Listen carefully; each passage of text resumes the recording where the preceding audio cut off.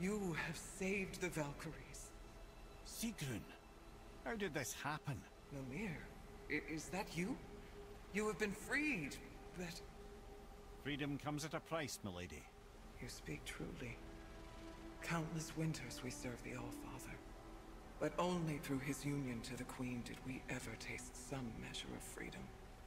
But aren't you the queen? There has only been one Queen of the Valkyries, the goddess Freya.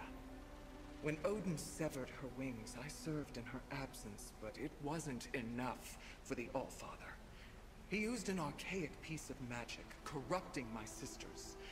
I tried to contain the damage by imprisoning them in places where they could cause no harm, but soon I lost myself as well. Sigrun, I'm sorry for being so worthless. I could have done something, or tried at the very least. What will you do now? I must reunite with my sisters. Together we can restore balance to the realms. You have the eternal blessings of the Valkyries.